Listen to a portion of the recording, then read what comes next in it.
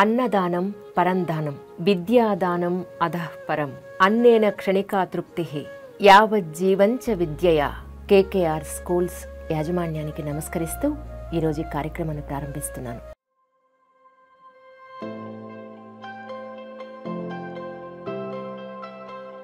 Sir, అలాగే ఈ పేద విద్యార్థులకి 5 ఏళ్ల పాటు ఉచిత విద్య అనేదే కాకుండా విద్య అయిపోయిన తర్వాత కూడా ఈ 5 years అయిపోయిన తర్వాత కూడా మీరు ఇచ్చే సపోర్ట్ అంటే ఏం చెప్తారు?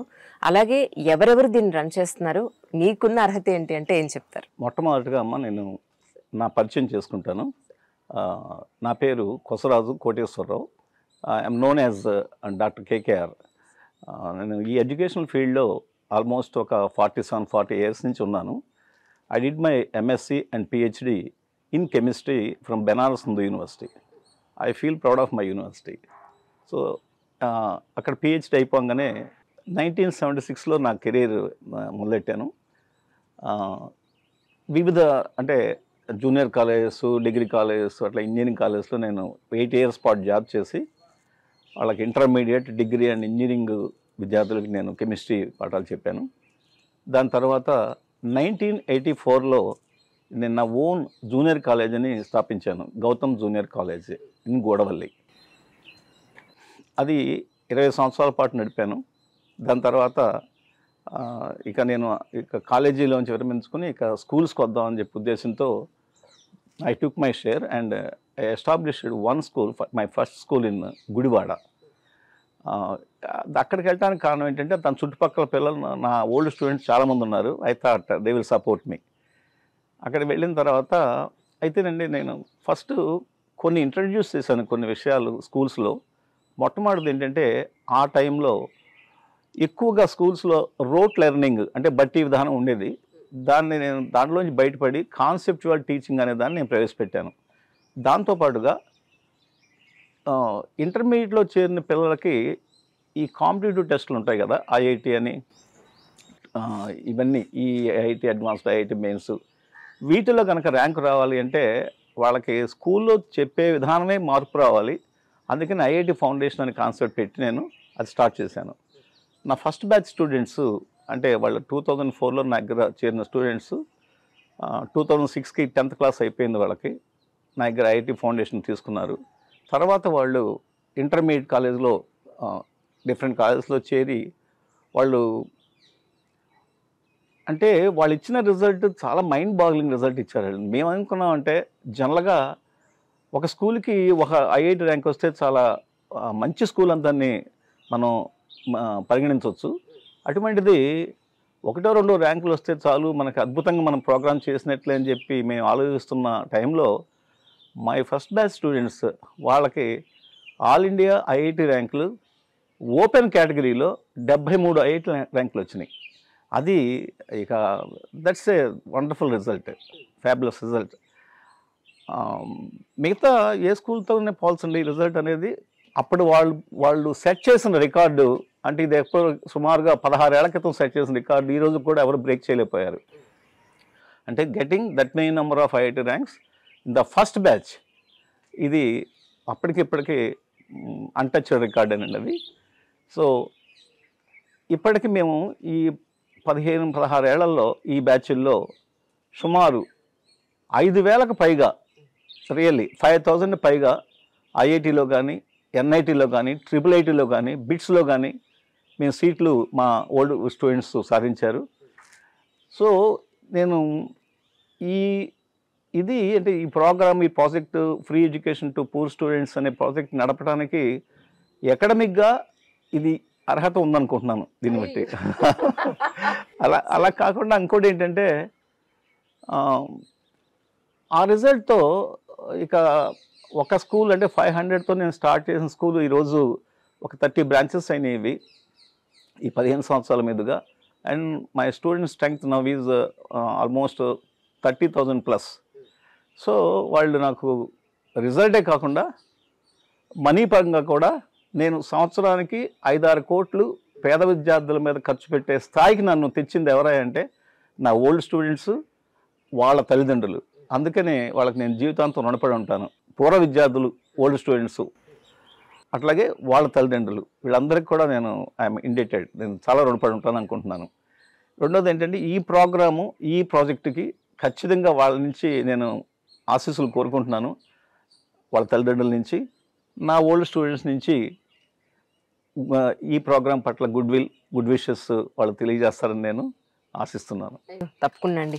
ఇంత మంచి కార్యక్రమానికి ప్రతి ఒక్కరూ వాళ్ళ అభినందనలనండి, వాళ్ళ ఆశీర్వచనాలనండి, సహాయ సహకారాలనండి డెఫినెట్గా మీకు లభిస్తాయి, డౌట్ లేదు అందులో. సార్ అంటే ఎలాంటి విద్యార్థులు ఇప్పుడు ఈ ప్రాజెక్టుకి అర్హులు అంటే ఏం చెప్తారు సార్?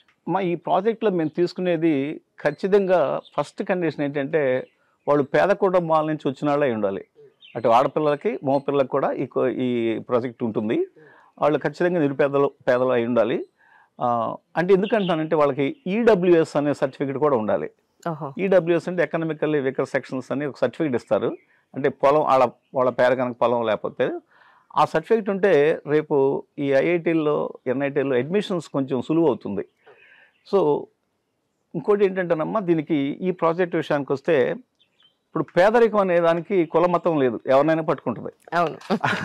అట్లాగే ఈ సరస్వతి తల్లి అంటారు కదా, ఎడ్యుకేషన్, అది దానికి కులమతాలు లేవు, ఎడ్యుకేషన్కి కులమతాలు లేవు, ఎవరికైనా అది అబ్బుతుంది. అది ఎవరికైతే ఇంట్రెస్ట్ ఉందో వాళ్ళకి అబ్బుతుంది. అట్లా ఈ ప్రాజెక్టు కూడా కులమత ప్రసక్తి లేదు, ఎవరైనా వచ్చి చదువుకోవచ్చు. సో అంటే క్రైటీరియా ఏంటి అనేది సార్? ఇప్పుడు మనకు సర్టిఫికేట్ చూసుకుంటే వైట్ రేషన్ కార్డులు చాలా ఉన్న వాళ్ళకు ఉంటున్నాయి. ఈవెన్ ఎకనామికలీ బ్యాక్వర్డ్ సర్టిఫికేట్ కూడా ఎలానో తెప్పించుకోగలుగుతున్నారు. దీని వెనకాల రీసెర్చ్ ఏమైనా ఉంటుందా? అంటే నిజంగా వీళ్ళు ఆర్థికంగా వెనుకబడి ఉన్నారా లేదా అనేది మీరు ఎలా తెలుసుకోగలుగుతారు? ఖచ్చితంగానమ్మా, ఎందుకంటే మా టీచర్స్ని పంపించగలను. వాళ్ళు ఎక్కడ ఉంటున్నారు, వాళ్ళ స్థితిగతులు ఏంటనేది ఊళ్ళో ఎవరైనా చెప్తారు. మరో విషయం ఏంటంటే నాకు ఈ సుమారు 45-46 ఏళ్ల ఈ ప్రస్థానంలో లక్షల మంది పేరెంట్స్ నాకు తెలుసు, వాళ్ళ అడ్రస్లు తెలుసు, వాళ్ళు ఎక్కడెక్కడ ఉంటున్నారు, ఫలానా ఊళ్ళో ఫలానా వాళ్ళ స్థితిగతులు ఏంటి చెప్పమంటే నా ఓల్డ్ పేరెంట్స్ చెప్పేస్తారు. అది చాలా ఈజీ ఫైండ్ అవుట్ చేయటం.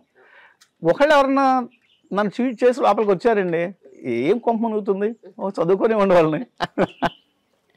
అంటే ఇప్పుడు మీరు 8th నుంచి +2 వరకు అనుకుంటే కదండి, ఏ క్లాసు పాస్ అయి ఉండాలి ఇక్కడికి రావాలి అని అంటే కనుక? ఇక్కడ రావడానికి వాళ్ళు 6th కానీ 7th కానీ పాస్ అయి ఉండొచ్చు, 8th పాస్ అయిన వాళ్ళు కూడా రావచ్చు. ఓకే. ఎందుకంటే 8th పాస్ అయినా కూడా ఈ ప్రోగ్రామ్ యొక్క విలువ చాలా ఎక్కువగా ఉంటుంది. ఒక 1 year వేస్ట్ అవుతుందన్న భయపడాల్సిన అవసరం ఏం లేదు. అంటే 6th, 7th, 8th వాళ్ళు ఎవరైనా సరే వాళ్ళకి మేము టెస్ట్ కండక్ట్ చేస్తాం. ఆ ప్రాసెస్ నేను క్లియర్గా ఎక్స్ప్లెయిన్ చేస్తాను. ఆ టెస్ట్ అయిపోయిన తర్వాత వాళ్ళు 8thలోకి తీసుకోబడతారు. Syllabus CBSE, English medium. ఒక్కసారి అంటే ఈ ప్రతి సంవత్సరం ఏ నెలలో మీకు ఇక్కడ ఎంట్రన్స్ ఎగ్జామ్ నడుస్తుందండి? ఈ పరీక్ష మొత్తం 2 విడతలుగా ఉంటుందండి. Test 1, test 2. టెస్ట్ 1 అనేది ఆడపిల్లలైనా మగపిల్లలైనా సరే రాష్ట్ర వ్యాప్తంగా మాకున్న బ్రాంచీలలో, అంటే 2 తెలుగు రాష్ట్రాల్లో మా బ్రాంచీల్లో ఎక్కడైనా రాయొచ్చు. ఈ రాసే తేదీ టెస్ట్ 1 అనేది May 17, 10 o'clockకి ఆ సెంటర్ చేరుకుంటే వాళ్ళు అక్కడ రాయొచ్చు పరీక్ష. వాళ్ళు ఏ సిలబస్లో చదివితే అదే సిలబస్లో పేపర్ ఉంటుంది, ఏ మీడియంలో అయితే అదే మీడియంలో. 6th, 7th, 8th చదివిన పిల్లలు దీనికి అర్హులు. అది ఏ సిలబస్లో అయినా సరే, సిబిఎస్ఈ కానీ స్టేట్ సిలబస్ కానీ. వీరికి ఈ పేపర్ అనేది డ్యూరేషన్ అనేది 2 hours టైం ఇస్తారు. నెక్స్ట్ 30 questions ఉంటాయి.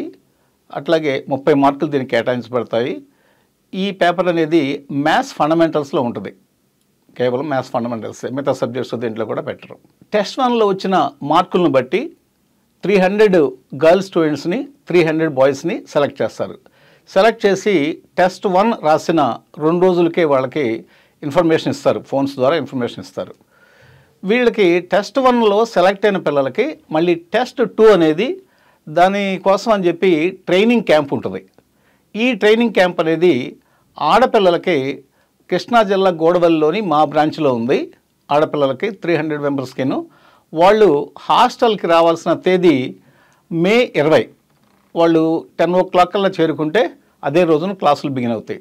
అట్లాగే మగపిల్లలకైతే ఆ 300 మెంబర్స్ ఎవరైతే టెస్ట్ 1లో సెలెక్ట్ అయ్యారో వాళ్ళు రావాల్సిన వెన్యూ ఏదంటే ట్రైనింగ్ క్యాంప్కి రావాల్సిన వెన్యూ గుంటూరులోని మా హాస్టల్ ఉందండి, అంటే గౌతమ్ కాన్సెప్ట్ స్కూల్ హాస్టల్ ఉంది. ఆ హాస్టల్కి వస్తే అక్కడ వాళ్ళకి 17 days పాటు ట్రైనింగ్ క్యాంప్ ఉంటుంది.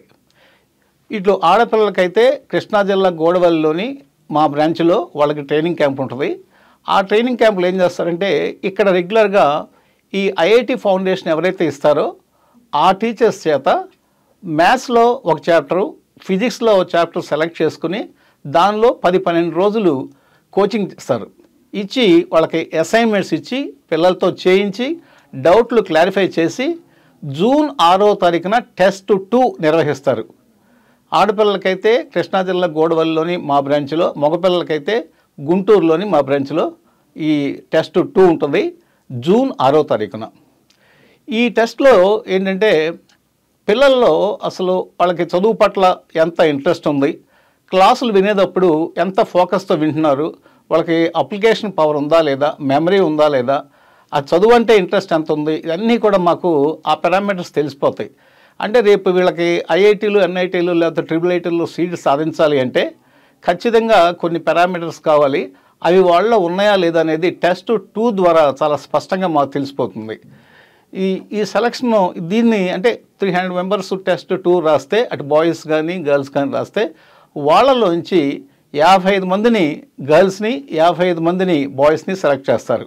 సెలెక్ట్ చేసిన తర్వాత ఇక వాళ్ళకి రెగ్యులర్గా ఇక Dr.kkr ఫ్రీ ఎడ్యుకేషన్ ప్రాజెక్ట్లో వాళ్ళకి అవకాశం కల్పిస్తారు. అయితే ఈ ప్రాజెక్ట్ అనేది ఆడపిల్లలకు ఉండేది ఆగిరిపల్లిలో హ్యాపీ వ్యాలీ స్కూల్ పక్క క్యాంపస్ ఒకటి కన్స్ట్రక్షన్ జరుగుతుందండి. దానిలో 5 ఏళ్ల పాటు వాళ్ళకి అంటే 8th, 9th, 10th +1, +2 ఈ 5 ఏళ్ల పాటు ఆడపిల్లలు ఆగిరిపల్లిలోని హ్యాపీ వ్యాలీ స్కూల్ పక్క వేరే క్యాంపస్లో వాళ్ళు చదువుకుంటారు. నెక్స్ట్ మగపిల్లలు అయితే 8th, 9th, 10th గుంటూరులో నిందాక చెప్పాయి కదా వాళ్ళు టెస్ట్ 2 రాసిన క్యాంపస్, ఆ క్యాంపస్లో వాళ్ళకి ఆ 3 years పాటు కోచింగ్ ఉంటుంది. Regular syllabus 8th, 9th, 10th సిలబస్తో పాటు ఐఐటి ఫౌండేషన్ కూడా ఉంటుంది వాళ్ళకి. వాళ్ళు 10th అయిపోయిన తర్వాత +1, +2 కోసం అని చెప్పేది ఈ బాయ్స్ మళ్ళీ ఆగిరిపల్లిలో వేరే బాయ్స్ క్యాంపస్ ఉందండి సెపరేట్గా, ఆ క్యాంపస్లో వచ్చి వాళ్ళు +1, +2 చదువుతారు. సో వీళ్ళందరూ కూడా ఈ ఈ అంటే 5 ఏళ్ల పాటు మా దగ్గర ఉన్న టైంలో ఐఐటి ఫౌండేషన్ మీద ఎందుకని మేము ప్రాముఖ్యత ఇస్తున్నామంటే 5 ఏళ్ల తర్వాత నేను వీళ్ళని నాకు ఇక ఫైనాన్షియల్ బర్డెన్ ఏమి ఉండదు. ఇక 5 ఏళ్ల వరకు నా బర్డెనే. 5 ఏళ్ల తర్వాత వీళ్ళని ఎవరో ఒకళ్ళు అంటే అక్కడ ఆ రోజు మేము చెయ్యి వదిలేయం వీళ్ళని, ఎవరో ఒకళ్ళు మళ్ళీ ఫైనాన్షియల్ సపోర్ట్ ఇవ్వాలి. అట్లా ఇవ్వాలి అంటే బ్యాంక్స్ ముందుకు వస్తున్నాయి, అంటే ఎడ్యుకేషన్ లోన్స్ ఇస్తున్నాయి. ఎడ్యుకేషనల్ లోన్స్ అనేది ఎవరికి పడితే వాళ్ళకి ఇవ్వరు.